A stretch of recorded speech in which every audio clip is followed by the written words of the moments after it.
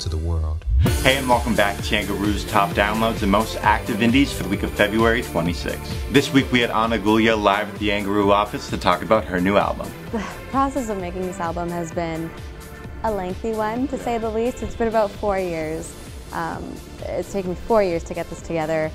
I'm really big on first impressions, so I really wanted to make sure that my first release was 100% me, and I was 100% happy with it. Make up for lost time, but all I find is myself in the waiting line. You say it's too late, wish the tables turned back my way. I say, you say, I'm over all the games that we play. Bet you never knew I'd come around, not a bait to hear no turn down. You say it's too late, I'm hoping you can hit that replay.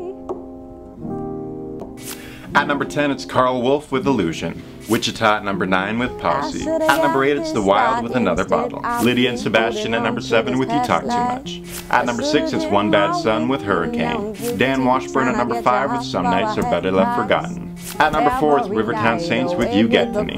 Robert DeLong featuring K-Flay at number 3 with Favorite Color Is Blue. At number 2, it's Jason Blaine with Boy with a Guitar. And the number 1 most active indie of the week is Our Lady Peace with Nice to Meet You. Foster the Peoples at number 10 will Sit Next to Me.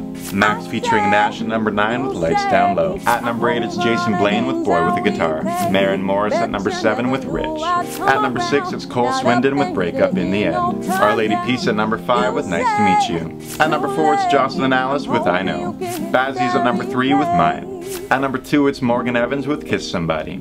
And the number 1 top download of the week is Ashley McBryde with The Little Dive Bar in Dahlonega. Thanks so much for watching. I'm Lee J. Poychuk. I'll see you next week. Boy, you know it's never late. Said you got